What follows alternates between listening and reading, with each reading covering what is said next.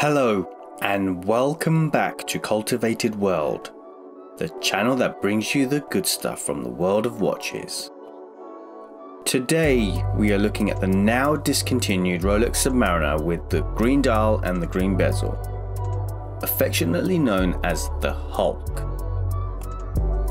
We'll be talking about what makes this watch so special, and is it really worth nearly £20,000 or 25,000 US dollars?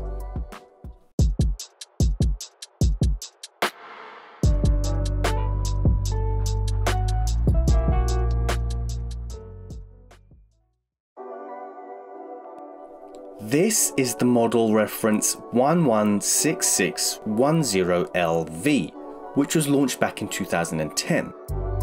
It replaced the 16610LV, or the Kermit, and took the mantle as the Halo Submariner in the range, the unicorn, the holy grail of submariners.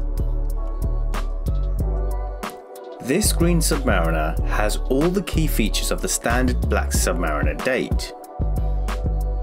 A 40mm super case made from 904L steel. The case and the bracelet are both brushed with a satin finish with polished sides. The bracelet is completed with the ingenious glide lock mechanism. A trip lock crown allowing for a waterproof rating of 300 meters, and the same 3135 in-house COSC certified movement with 48 hours of power reserve.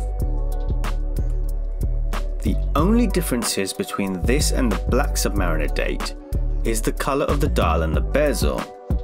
Well, that and the fact that this was much more elusive.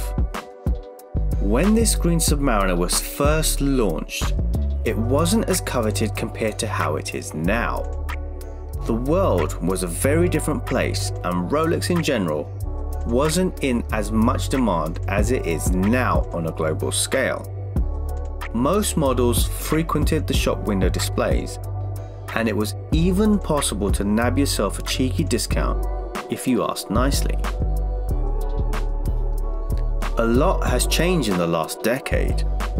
With the economic shift and the rise of the middle class the world over, coupled with the hype machine that is Instagram and other social media networks, the appetite for luxury goods has skyrocketed.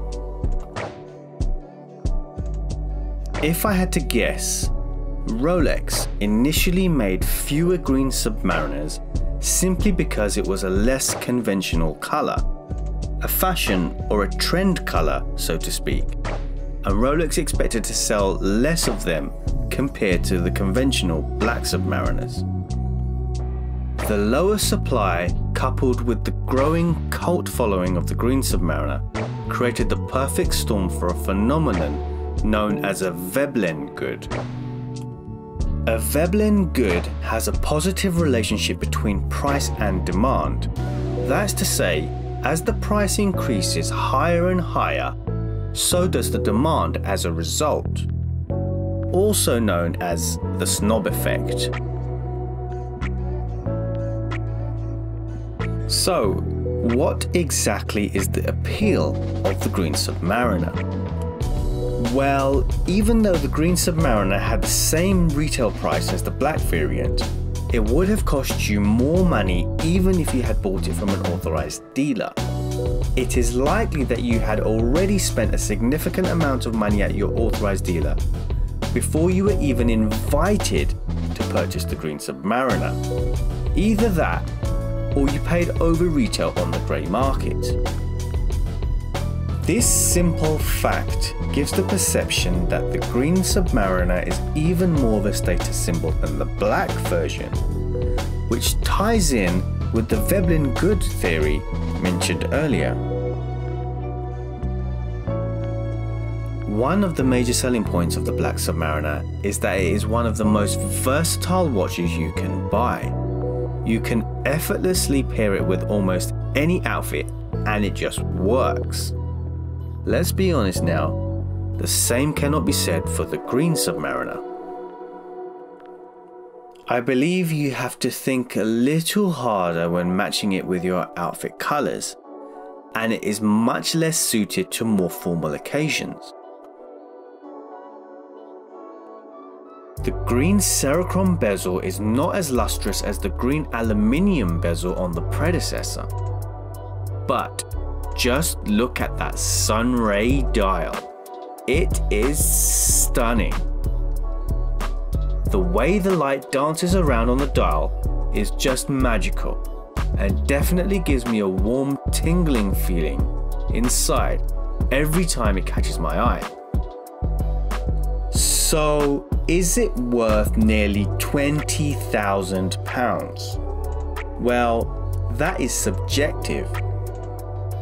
From a technical perspective, it is quite easy to denounce that £20,000 valuation.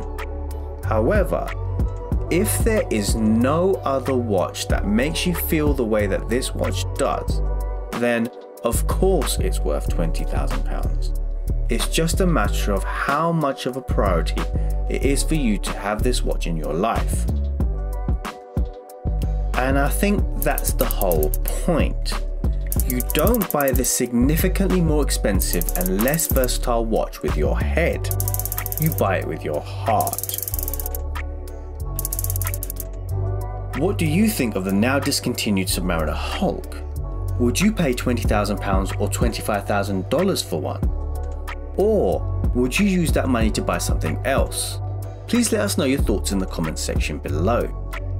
If you like watches as much as we do and want to see more watch content like this, please like and subscribe and remember to hit that bell icon.